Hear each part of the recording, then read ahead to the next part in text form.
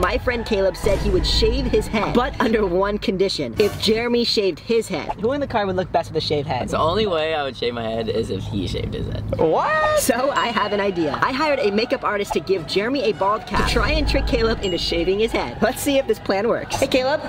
What's up? What's going on? Jeremy, do you want to come in? Got a little haircut, Caleb. No, you. No! There's no f***ing way.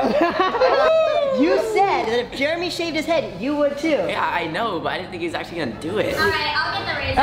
I'm shaking. Like, Your head's so soft. dude, f you. Alright, let's do it. What? Oh my god. 3, 2. It's done for. That's it. Bro. Oh god, dude, I can't believe this is happening. All right, Caleb, it looks like you're about done. Oh dude, I think I just got out of prison. Caleb, Jeremy does have something to tell you. What? Here, check this out. Oh my god. No, what the f? I thought you actually did it. I didn't shave my head for f***ing nothing.